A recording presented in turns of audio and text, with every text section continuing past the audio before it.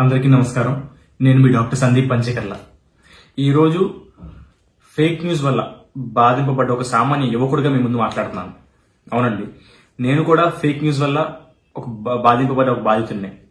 కొన్ని నెలల క్రితం నేను చనిపోయినట్టు, రోడ్ యాక్సిడెంట్ లో చనిపోయినట్టు, జనసేన పార్టీ దానికి సంతాపం ప్రకటిస్తున్నట్టు ఒక letter head, Janasena party official letter head లాగా ఒకటి రిలీజ్ అయింది. అదే కాకుండా కొన్ని మార్ఫ్డ్ ఫొటోస్ ని యాక్సిడెంట్ ఫొటోస్ గా చూపించుకుంటూ కొన్ని సోషల్ మీడియాలో, ఫేస్బుక్ లో కానీ, ట్విట్టర్ లో కానీ కొంత వాళ్ళు స్ప్రెడ్ చేయడం జరిగింది.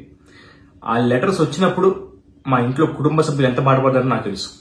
నా శ్రేయోభిలాషులు కానీ, నా మిత్రులు కానీ, జన సైనికులు అందరూ కూడా వాళ్ళు ఎంత బాధపడ్డారో నాకు తెలుసు. ఆ విషయం ఎంత అది చూసిన వెంటనే వాళ్ళు షాక్ గురైన విషయం నాకు తెలిసింది. ఇది ఎందుకు చేస్తున్నారు, దీనివల్ల ఏం ఉపయోగం అనుకుని మాట్లాడితే, ఒక మనిషిని సైకలాజికల్ గా చంపేయడం, లేదంటే వాళ్ళ కుటుంబ సభ్యుల్ని సైకలాజికల్ గా బాధ పెడతాం, తద్వారా వాళ్ళు చేసే పనులు ఆపేర్చడం, ఇవే మెయిన్ టార్గెట్ గా కొంత గ్రూప్, సెలెక్టెడ్ గ్రూప్ అనేవాళ్ళు వీటి మీదే స్పెసిఫిక్ గా ఫేక్ న్యూస్ మీద పనిచేస్తున్నారు. ఫేక్ న్యూస్ స్ప్రెడ్ చేయడం, సమాజంలో వాళ్ళని నెగిటివ్ గా చూపించడం, వాళ్ళు చేసే పనులు ఆపేర్చడం. ఇది ఎందుకంటే ఇండియా మొత్తం, మనకి వరల్డ్ మొత్తంలో కూడా సోషల్ మీడియా ప్లాట్ఫామ్స్ లో ఎక్కువ నెంబర్ ఆఫ్ యూజర్స్ ఉన్నది మన ఇండియా నుంచే. అది ట్విట్టర్ లో కానీ, ఫేస్బుక్ లో కానీ, ఇన్స్టాగ్రామ్ కానీ, యూట్యూబ్ కానీ, మీరు ఏం తీసుకున్నా కూడా ఇండియన్సే మెజారిటీ ఆఫ్ యూజర్స్ ఉన్నారనమాట. ఈ రోజు మనం ఏదో రోజులు అనుకున్నాం ఆటం బాంబ్ చాలా పవర్ఫుల్, ఆటం బాంబ్ వస్తే దాంతో యుద్ధాలు జరిగితే గనక అక్కడతో ఇంకా ప్రపంచం అంతమైపోతుందని చెప్పి. కానీ ఈ రోజు ఇండియన్ డెమోక్రసీకి నిజమైన థ్రెట్ ఏంటో తెలుసా మీకు? Fake news. మనది అన్ని కులాలు, అన్ని మతాలు, ప్రజలందరూ కలిసికట్టుగా ఉంటారన్న దేశం మనది. దీన్ని విడదీయాలంటే పుకార్లు పుట్టించాలి, ఫేక్ న్యూస్ స్ప్రెడ్ చేయాలి, హేట్ స్పీచ్ స్ప్రెడ్ చేయాలి. దీని ద్వారా మనలో మనమే కొట్టుకుని వస్తాం తప్ప బయట నుంచి ఎవరో వచ్చి పక్క దేశం వాళ్ళు వాళ్ళ ఆర్మీని దింపి, వాళ్ళ ఆర్మీ ప్రాణాలు పోయి, మన ఆర్మీ వాళ్ళ ప్రాణాలు పోయి, లేదంటే ఒక యుద్ధ వాతావరణం ఏం అక్కర్లా, మనలో మనం కొట్టుకుసేస్తాం ఆ చిన్న చిన్న పుకార్ల వల్ల. దీని ద్వారా వాడికి వచ్చేది ఏంటంటే మహా అయితే ఒక 1 GB ఇంటర్నెట్, 2 GB ఇంటర్నెట్, అంతే, అంతకు మించి ఏం అక్కర్లా. వాడు కేవలం దాన్ని పుట్టిస్తాడు, దాన్ని స్ప్రెడ్ మనం చేసుకుంటాం. దాని ద్వారా నష్టపోయేది మనమే. మీకు ఒక చిన్న ఉదాహరణ చెప్తాను. ఒక దేశంలో రాజు ఉంటాడు, వాడు ఎలాంటి పనులు చేయడు, ప్రజలు ఎలా ఉన్నారో కూడా పట్టించుకోడు. ఒక కుటుంబంలో ఒక యువకుడు ఉంటాడండి. ఆ యువకుడు యూత్ లోకి వచ్చినప్పుడు వాడికి ఎలాంటి ఉద్యోగం ఉండదు, తినడానికి కష్టపడతా ఉంటారు. వాళ్ళ ఇంట్లో తల్లిదండ్రులు ఆ ఊళ్ళో ఒక పెద్ద మనిషి దగ్గరికి వెళ్ళి, బాబు నా కొడుకులా అయ్యాడు, మీరే ఏదో దారి చూపించాలంటే ఆ పెద్ద మనిషి ఏం చేస్తాడంటే ఆ యువకుడికి కొన్ని మేకల మందనిస్తాడు. అరే బాబు, ఈ మేకల మంద నువ్వు పెంచుకో, దీని ద్వారా నువ్వు జీవనోపాధి పొందు, ఇది నీకోసం ఇస్తున్నాను, నాకు ఎక్కువై కాదు, కానీ మీ తల్లిదండ్రులు పడుతున్న బాధ చూసి వాళ్ళ కోసం ఇది ఇస్తున్నాను, సో జాగ్రత్తగా నువ్వు వీటిని పెంచి వీటి ద్వారా వచ్చే డబ్బులతో నీ కుటుంబాన్ని నువ్వు కాపాడుకో అని చెప్పి ఒక మేకల మందనిస్తాడు. ఆ యువకుడు తీసుకుని నమస్కారం పెట్టి ఆ మేకల మందని వాళ్ళ ఇంటికి తీసుకెళ్తా ఉంటాడు. ఆ విషయం రాజుకు తెలుస్తుంది. ఆ రాజు ఏమంటాడంటే, నా దేశంలో నేను చేసిందే చట్టం, నేనేం చెప్తే అదే జరగాలి, మధ్యలో వీడెవడు వచ్చేసి ప్రజలకి సహాయం చేస్తారంటే ఎవడని చెప్పి కొంతమంది మనుషులు పంపుతాడు. ఆ మనుషులు ఏం చేస్తారంటే, మనవాడు వెళ్తా ఉన్నప్పుడు దారిలో ఫస్ట్ ఒకడు వస్తాడు, ఆ దేశపు మంత్రి. ఎరా, నీకు ఇప్పటికే పని లేదు, నీకు తిండిపోయి దండగా అనుకుంటే నువ్వు ఈ కుక్కల మందని తీసుకెళ్తున్నావేంటి, ఈ కుక్కల గుంపుని తీసుకెళ్తున్నావేంటి, వీటికి మళ్ళీ భోజనం ఎవడు పెడతాడు అంటాడు. వీడికి అర్థం కాదు, ఇదేంటి పెద్ద మనిషి ఇలా అంటున్నాడు, మేకలను చూసి కుక్కలు అంటున్నాడు, ఇదేంటి నాకేం తెలియదు అనుకుంటాడు. మళ్ళీ కొంచెం ముందుకు వెళ్ళాక సేనాధిపతి వస్తాడు. సేనాధిపతి వచ్చి, ఏంట్రా నువ్వేంటి, నీకు ఎవడు పెడతాడు, వీటికి భోజనం ఎవడు పెడతాడు, నీ అమ్మ మొగుడు పెడతాడా, నీకే తిండి దండగా అనుకుంటే నీతో పాటు మళ్ళీ ఒక కుక్కల గుంపుని తీసుకెళ్తున్నా ఉంటాడు. ఆ అబ్బాయి ఇంకా కన్ఫ్యూజ్ లోకి వెళ్ళిపోతాడు. ఇదేంటిది, ఇందాక మంత్రి కుక్కలు అన్నాడు మేకల్ని, మళ్ళీ ఇప్పుడు సేనాధిపతి వచ్చి తిడుతున్నాడు కుక్కలు అంటున్నాడు అని చెప్పి కన్ఫ్యూజ్ అవుతాడు. ఇంకొంచెం ముందుకు వెళ్తాడు, ఇంకొకళ్ళు వస్తారు. వాళ్ళు వచ్చి, ఇదేంటి కుక్కలను బట్టుకెళ్తున్నావు, నీకు బుర్ర బుద్ధి లేదా, నీకు అసలు నువ్వు ఏం చేద్దాం అనుకున్నావు ఇంత ఎన్ని కుక్కలతో, దీనివల్ల రాష్ట్రం మన దేశానికే నష్టం, రాత్రి ఎవరిని నువ్వు చక్కగా నిద్రపోనివ్వ అని చెప్పి దీనివల్ల నీకు శిక్ష పడాల్సి వస్తారంటారు. లాస్ట్కి వెళ్ళేసరికి రాజు ఎదురు వస్తాడు. ఏంట్రా ఏం చేస్తున్నావు నువ్వు, నీకు ఇప్పటికే పని పాట లేదని చెప్పి మీ అమ్మ నాన్న రోజు మా చుట్టూ తిరుగుతారు, మా పిల్లడికి ఏదైనా సహాయం చేయమని చెప్పి మేమేదో చేద్దాం అనుకుంటే ఈలోపు నువ్వు ఎవరి దగ్గరికి వెళ్ళావు, వాడు నీకు కుక్కలను అంటగట్టాడు అని చెప్పి అంటాడు. లాస్ట్కి రాజు సైతం వీటిని కుక్కలు అనేసరికి వాడు నిజమే ఇది కుక్కలేమో అనుకుని వాటిని అక్కడికక్కడ వదిలేసి తిరిగి ఇంటికి వెళ్ళిపోతాడు. ఈ వదిలేసిన మేకల మందని ఆ రాజు యొక్క మనుషులు జాగ్రత్తగా సేకరించుకుని తీసుకెళ్లి వాళ్ళ కోటలో కట్టేసుకుని వాళ్ళ పనులు చేసుకుంటారు. మళ్ళీ ఈ కుర్రోడి పరిస్థితి ఏంటో తెలుసా, రేపొద్దున్నే కుటుంబం అంతా కూడా ఆ రాజుగారి కోట దగ్గరికి వెళ్ళి రేపొద్దున్న అడుక్కోవడమే. మళ్ళీ ఆ రాజు ఎప్పుడు పెడతాడో ఏం చేస్తాడో తెలియదు. ఇక్కడ రాజు ఎవరైనా నేను మీకు చెప్పను, కానీ ఆ పెద్ద మనిషి పవన్ కళ్యాణ్ గారు ఎవరైతే వాళ్ళ దగ్గరికి వీళ్ళని యువకుడో మన రాష్ట్ర ప్రజల కింద ఏదైనా ఒక మంచి పని చేద్దాం అనుకుని ముందుకొచ్చి పోరాడదాం అని ముందుకు వస్తుంటే అదే టైంలో మన మీద జనసేన పార్టీ మీద పవన్ కళ్యాణ్ గారి మీద ఫేక్ న్యూస్ సృష్టించడం, అది ఒక మీడియం ద్వారా కాదండి, అంటే ఒక పేపర్ ద్వారానో ఒక టీవీ ద్వారా కాదు, రకరకాల హ్యాండిల్స్ ఉంటాయి ఫేస్బుక్ లో లేదా మన ట్విట్టర్లో. అవి ఎలా ఉంటాయంటే ఒక ప్రాంతం పేరుతోనో, ఒక నగరం పేరుతోనో, ఒక మనిషి పేరుతోనో, ఒక హీరో ఫ్యాన్స్ పేరుతోనో కొన్ని గ్రూపులు తయారవుతున్నాయి. కానీ నిజానికి అది ఆ ప్రాంతం వాళ్ళది కాదు, ఆ హీరో ఫ్యాన్స్ది కాదు, లేదంటే ఎవరైతే ఆ పేరుతో నడిపిస్తున్నారో వాళ్ళకి సంబంధించింది కాదు. ఒక సెలెక్టెడ్ పర్సన్స్ కొంతమంది ఎవరైతే ఈ విష ప్రచారం చేద్దాం అనుకుంటున్నారో వాళ్లే కొంతమంది పెయిడ్ పర్సన్స్ ని పెట్టి ఈ పేజీని నడుపుతూ ఉంటారు. ఇంటర్నెట్ ఆన్ చేసామంటే చాలు ఇవే న్యూస్లు వస్తాయి. టీవీ ఆన్ చేస్తే చాలు వాళ్ళ ఛానల్స్ ద్వారా వాళ్ళ పేపర్ల ద్వారా అయ్యే న్యూస్లు పెడతారు. మనం ఏది నమ్మాలో తెలియని పరిస్థితిలో ఉంటాం. మన కోసం పోరాడుతున్న వ్యక్తి ఆ యొక్క పోరాటాన్ని పక్కన పెట్టేసి ముందు వీటి మీద పడతాం. ఇవి ఫేక్ న్యూస్లు ఎలా ఉంటాయంటే మనకి రెండు రకాలుగా ఉంటాయండి. డెలిబరేట్ ఫేక్ న్యూస్, రెండోది ఫేక్ హెడ్లైన్స్.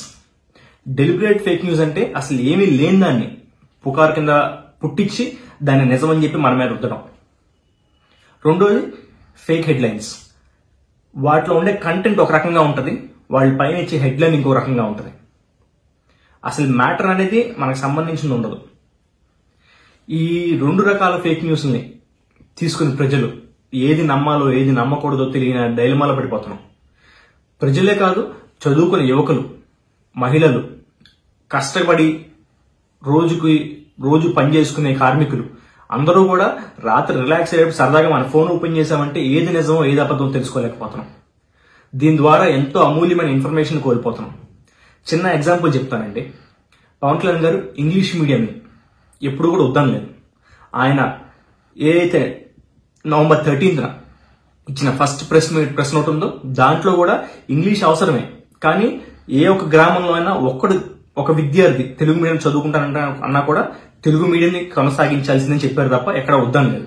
అదే దాన్ని నవంబర్ 25న కూడా మళ్ళీ అదే రిలీజ్ చేశారు.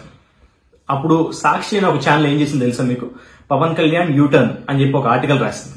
అదేంటంటే ముందు పవన్ కళ్యాణ్ గారు ఇంగ్లీష్ మీడియం వ్యతిరేకించారు, ఇప్పుడు ప్రజలు దాన్ని హర్షించడంతో మళ్ళీ తిరిగి యూటర్న్ తీసుకుని ఇంగ్లీష్ ఉన్నా పర్లేదని చెప్పి అంటున్నారన్నారు. అసలు వాళ్ళు పవన్ కళ్యాణ్ గారు చేసిన వ్యాఖ్యలకి ఈ చేసిన దానికి సంబంధం లేదు, కానీ వాళ్ళు రాసేస్తారు. అది చూసిన వాళ్ళు ఏమనుకుంటారు, ఏంటి మాట్లాడుతున్నారు, ఏంటి యూటర్న్స్ తీసుకుంటారు అనుకుంటారు.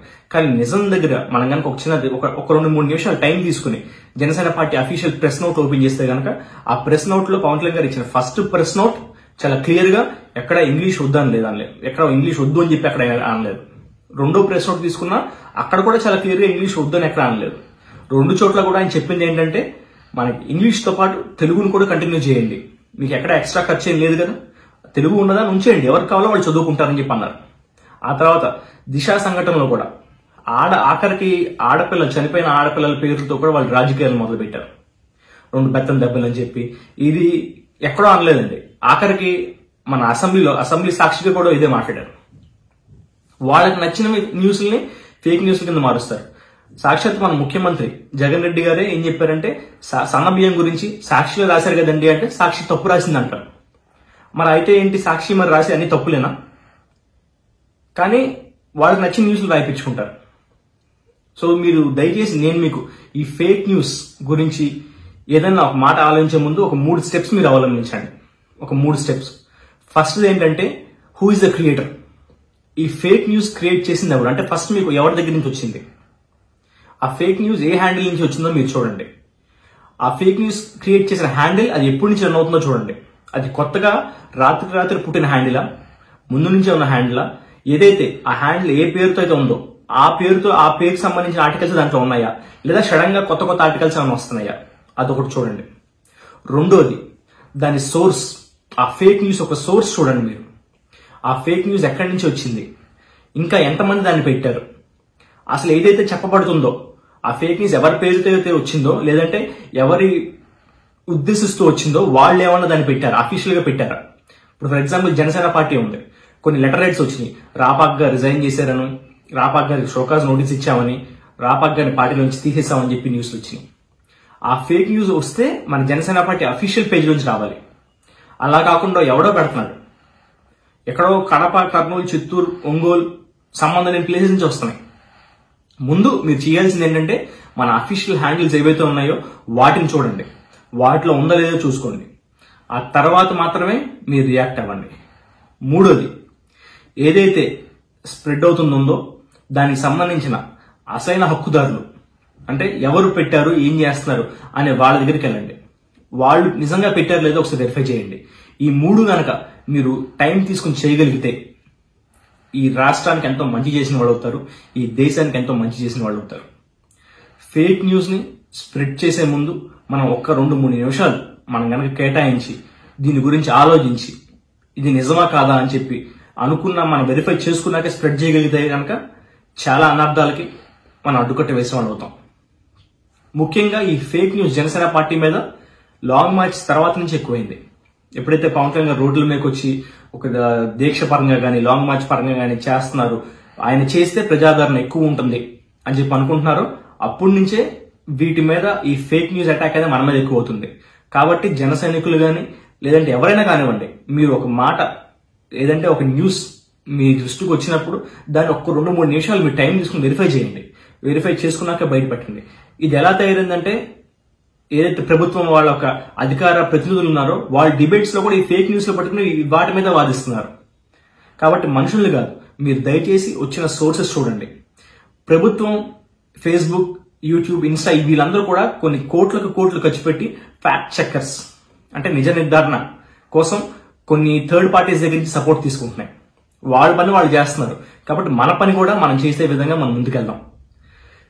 మద్యపానం, ధూమపానం మన ఆరోగ్యానికి హానికరం. అదేవిధంగా ఈ ఫేక్ న్యూస్, ఈ పుకార్లు ఏవైతే ఉన్నాయో ఇవి మన సమాజానికే హానికరం. దయచేసి విజ్ఞతతో ఆలోచిద్దాం. 1-2 సార్లు ఆలోచించి ఒక మాటని స్ప్రెడ్ చేసే ముందు దాన్ని వెరిఫైడ్ అయితేనే మనం చేద్దాం. ఈ విధంగా సమాజానికి మంచి చేసిన వాళ్ళు మనం అవుతాం. జై జనసేన, జై హింద్. ఇలాంటి మరిన్ని వీడియోలు కావాలని కోరుకుంటున్నారా? అయితే పక్కనే ఉన్న గంట సింబల్ను క్లిక్ చేయండి. అలాగే సబ్స్క్రైబ్ చేయండి.